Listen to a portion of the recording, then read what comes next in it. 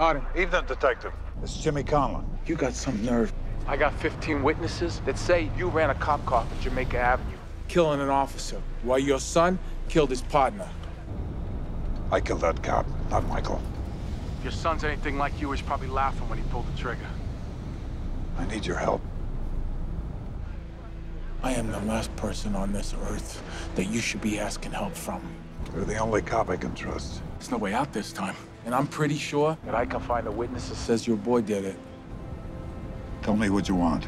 Names. All of them. Every life you took. Every family you ruined. You give me that, and maybe I'll listen to your son. Not yet. I need to take care of a few things. Turn yourself in. You drink coffee, Harding? Yeah.